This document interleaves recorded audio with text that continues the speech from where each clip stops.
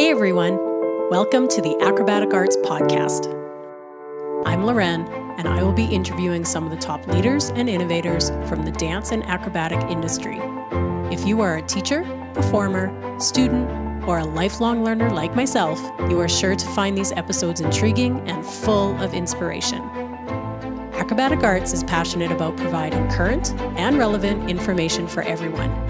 So please, sit back and enjoy as we share our passion with you and the world.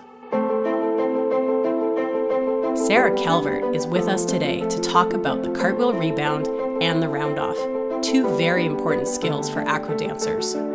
Let's learn about the cartwheel rebound first.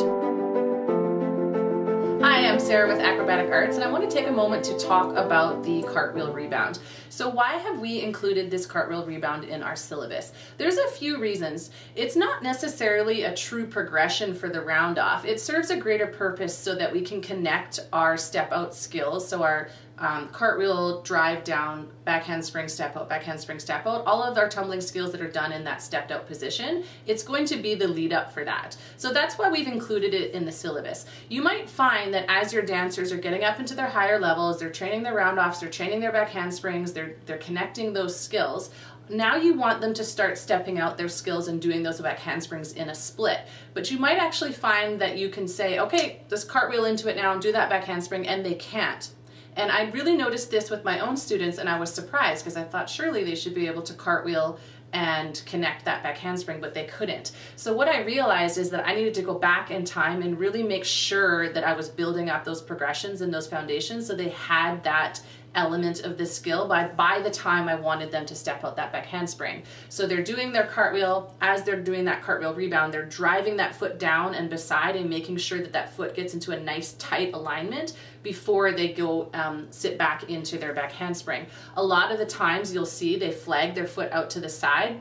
So they finish that cartwheel and the other foot doesn't really fully get nice and tight in. It's flagging out to the side, and then when they go to do their back handspring, they end up kind of throwing it or twisting it. They're looking over their shoulder. They have a really weird takeoff because the foot's not in there. They're kind of taking off of two staggered feet, and it's just a hot mess. So really you need to be working on that at an earlier time in your training so that when it's time to work on those step outs, that drive down is tight, it's clean, they understand it. So it's not really a progression for the roundoff, but you could use it as a progression for the roundoff, but it's really about thinking forward into the future and understanding that the purpose of that cartwheel rebound is that it's going to go into those step out skills for your choreography that you'll be doing in your dance routines. Thank you, Sarah, for your wonderful breakdown of the cartwheel rebound. And now let's hear what Sarah thinks about the roundoff. In my opinion, I think the roundoff is really one of the hardest skills that you will teach your dancers, and it's one of the hardest things to have them master, even though the dancers themselves may feel like it's actually an easy skill. And that's just because they really are doing a cartwheel that lands with 2 feet. So they feel like they've really mastered this roundoff, and they're doing this roundoff because they've done this cartwheel that lands with 2 feet. However, there's just so many technical components to a good roundoff, and it really is super foundational for your tumbling skills. You would never teach someone to do fouette turns until they could do a very good, solid, clean single pirouette and probably multiple pirouettes. So if you want them to have strong tumbling, backwards tumbling in particular, you really want them to have a really well-refined roundoff. That's going to take a lot of time, it's going to take drills, and it's going to take teacher attention to really master this roundoff.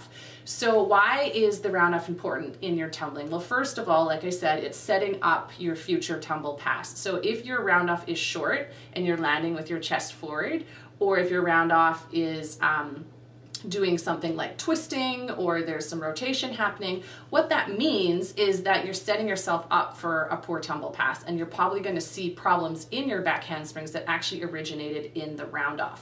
So what are some technical things you should be remembering? We want the roundoff to be low, long, and fast. So it's quite common that dancers will come in really high in their roundoff and they'll kind of scoot it and it'll be short. Their chest will land down and they're not able to get enough punch out of the roundoff. We're looking to see that the legs connect together at the top and they snap together fast.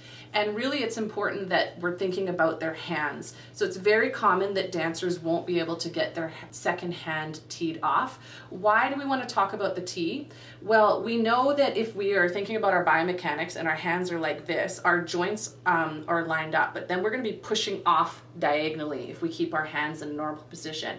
When we do that round off, if we bring the second hand around so that it's facing, now all of our joints are going to be lined up. We're going to be more biomechanically efficient if our shoulder, our elbow, and our hands are in line. We're more powerful than if we're trying to push off of something sideways. We're just stronger here. That makes us more biomechanically efficient. So we want to tee off that second hand. Sometimes you'll see some athletes who will actually rotate both hands, which is also fine, but we just want to make sure that they don't have their hands in the normal cartwheel, because that means they'll be pushing off sideways and they'll be less efficient. One of the big things that dancers miss is the rebound, or the blocking of the shoulder to create that rebound. So when they hit their essentially kind of mid handstand position in the round off, they really have to use all of their core to engage their trap and their back muscles, and to use the lift from the shoulder to pop off and generate that rebound that they need to go on and successfully tumble.